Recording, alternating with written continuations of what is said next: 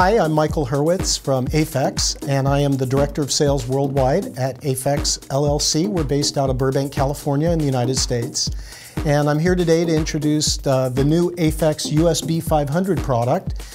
This is a prototype of a product we're about to deliver. We're only a few short weeks away from shipping, and we're really excited to be here at DV247 and talk to you about the new USB 500 rack.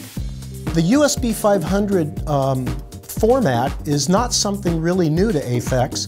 It's something we did way back in the late 70s when API came out with their first modular mixing console, and we came out with the first commercial product as an upgrade or a replacement for an API console, which our young engineer Gary Leiden had invented. It was the EQ2, and it was an upgrade EQ that a lot of famous engineers and producers have coveted for many, many years.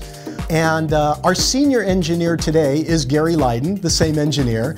So when we decided to re-enter the 500 series market, we gave this product to Gary to do a true reissue classic on the EQ2 500. And that was one of 6 products that we introduced at the AES show in San Francisco this last fall, of which we're proud to say we won Best of Show award for our new 500 series products. So that was kind of the re-entry into the 500 series, but it's something that's in Aphex's DNA, something we've done for over 30 years.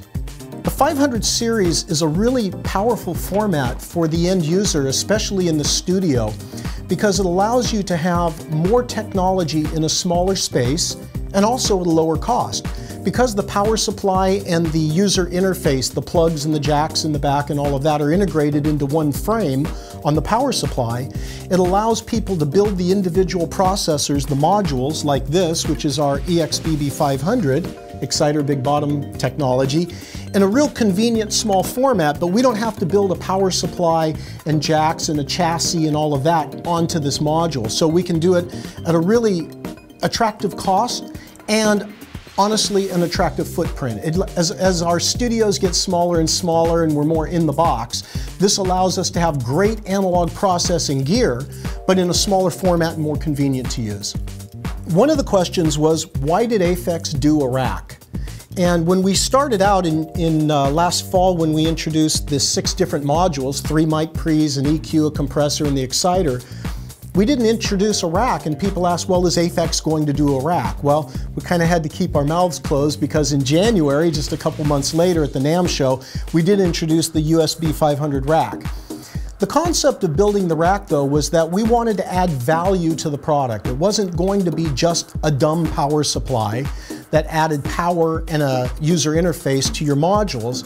We thought by adding more value or making it a more powerful interface, the cost of getting into the 500 series now comes down to the average user because you're getting more out of it.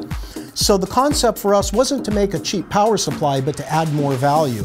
And that was by adding a full digital audio workstation right into the power supply.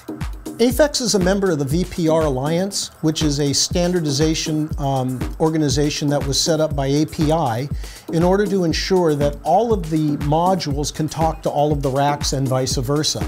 Aphex is a member of the VPR Alliance, and that being said, all of our modules, our 6 modules, are all VPR Alliance certified, and our rack, when it comes out shortly, will also be VPR Alliance. And just simply that means that our rack works with any module, and our modules work pretty much with any rack.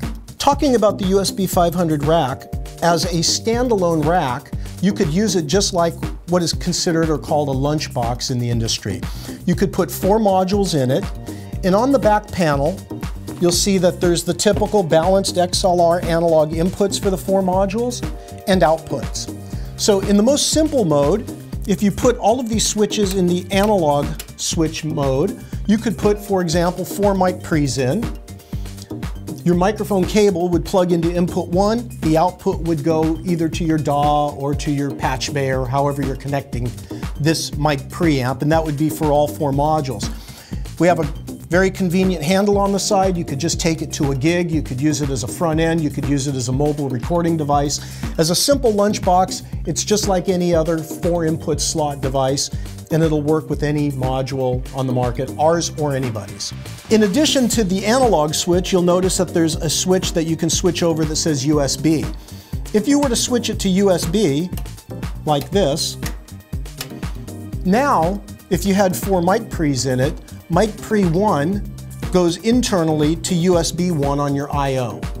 2 would go to 2, 3 to 3, 4 to 4, and you also have SPDIF, a digital I/O with an additional 2 channels. So with that, you have a total of 6 inputs into your DAW. Also, it's good to know that the analog outputs still remain active even in the USB mode, so it's like a split. So now if you're doing mobile recording, you actually have a monitoring system where you can have monitoring and recording simultaneously, which is really convenient. That's just one of the modes that this will work in. You'll also notice that there's a middle position in these switches that says chain. And what's really interesting about that is you may want to load the front of this with your 4 favorite modules and create, for example, like a voice chain, a great mic pre, a great compressor, an EQ, maybe an exciter big bottom. You've created your ultimate chain. On a normal lunchbox, you'd now start patching. You'd have an XLR cable that takes the output of 1 to the input of 2, the output of 2 to the input of 3, and so on. But by switching this into the chain mode on 2, 3, and 4, it internally switches it as a chain. So you come in with your microphone cable into 1, which is your mic pre. Everything else is internally chained together. You don't need a patch cable, and it's going into USB channel 1, so you can record on 1. But what's really cool about this is that leaves inputs 2, 3, and 4 still open for external mic pre's. Because you've created the internal chain, these are still line level inputs that you can use for additional recording simultaneously at the same time. So you can have a vocal chain plus a guitar plus a bass and maybe something else. So it's a great way to get into your DAW. Another neat feature about this is that USB being bidirectional, this can also be an output device. So this can become your hardware insert. You go into your I/O setup and assign the USB outputs of your DAW to this device, and now you can use your favorite EQs and compressors as hardware inserts. Also, when you're mixing, there is a link mode in which you can create stereo links in multiples of 2. So you could have your 2 favorite stereo EQs and compressors, for example, and use it for mastering after you've mixed. So bidirectional, it's not just an input device, it's also an output device as well. And that makes it really flexible. You can use it in multiple ways. Now if we go back to the front, you'll notice that in the master module, there is a controller with volume, mono, and dim buttons for your studio monitors. And that controls the TRS balanced outs on the other side of the master module for your studio monitors. And those are true balanced outputs. Below that, you'll notice a headphone with a headphone jack, a headphone with a headphone jack. This is from our famous HeadPod 4 technology, and we've included 2 channels of it right here on the USB 500 rack. On the back panel, if you look at the master module over here, these are your TRS balanced outputs to go to your studio monitors. SPDIF in and out, and SPDIF is assignable. We do have word clock, so if you want to use this in a larger system or use it as an aggregate device, and yes, it can be used as an aggregate device in a system, you can use that. We did include MIDI I/O, and a lot of people are a little puzzled, you know, MIDI, that's old stuff, right?